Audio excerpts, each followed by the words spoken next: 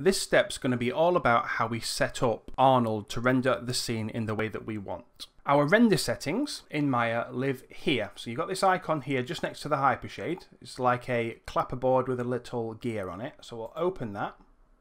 And this is our render settings. There are a lot of things that you can change on this.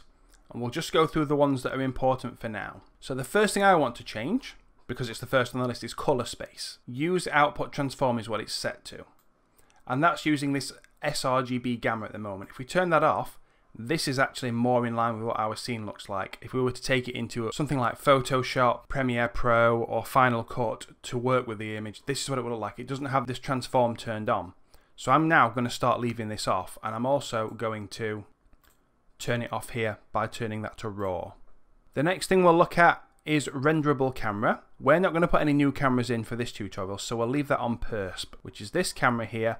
So we're just using the main perspective camera. The next important thing that you'll need to consider is what preset you want to use, or you can actually just type in the width and height yourself if you want, but I tend to go with the presets. This is what resolution you'll be rendering your images at. By default in Maya it starts at HD 540, and that's not a bad starting point, because rendering, especially with Arnold, can take a long time.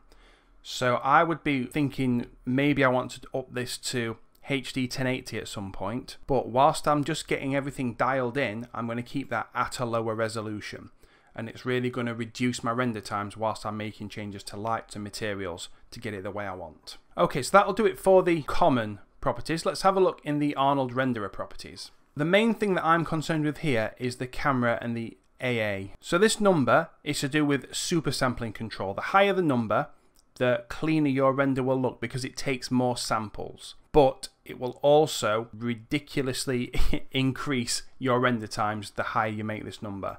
For now, because we're just doing test renders, I'm actually going to lower that down to 2. But we are going to up that for our final render later, because that's not going to be very good. It will only give us an idea for now. And that's all I want to change for now. So we'll close that. And to do our first render, we're going to click on this icon here, which is the clapperboard next to the one with the eye, render the current frame. So let's click on this. So once you give that a click, this window will pop up and you'll see the image being rendered one tile at a time until you get the whole image. So you can see that one light is the one being rendered, which is the directional light, and shadows are showing up. So this is quite a small image, but it only took me 13 seconds to render, which is why I'm keeping it so small. One downside though is that because I'm using this way of rendering, it is using this output transform. So we just turn that off to get an idea of how it looks, and it tells us that the light's probably not bright enough, so we're going to up that, and the shadows are actually quite hard and I want them to be a little bit softer. So I'll have a look at that as well before we move on. To make the light brighter, you increase the intensity. There's a slider, or you can just type a number in. I'll just try doubling it for now. Let's try 3 times as strong, that's better. And what we'll also do is just go back into our Arnold settings, and we're just going to increase the angle, which is going to make the shadows look a little softer. So let's just go somewhere kind of towards 5 and see how that looks. So let's give that a render again. So whilst we've got this output color transform on, you can see that I've now managed to soften the shadows, which looks better. When we turn that off, I think I want to go just slightly brighter on the light. This should be a dark light because this isn't really our main light. The main light will be the candles. So this is just light that we want to look like is coming through the windows. So we don't want it to be too bright, but we do need it to be a little bit brighter than that. So I'm just going to up that to 4, test again, and then if I'm happy with it, we'll move on. So that is 4. Let's render. Okay, so that's done rendering. Let's turn that off. Yeah, so what this is doing is just sort of filling in the background, and we can see a little bit of what's going on, which is all I'm looking for from this light.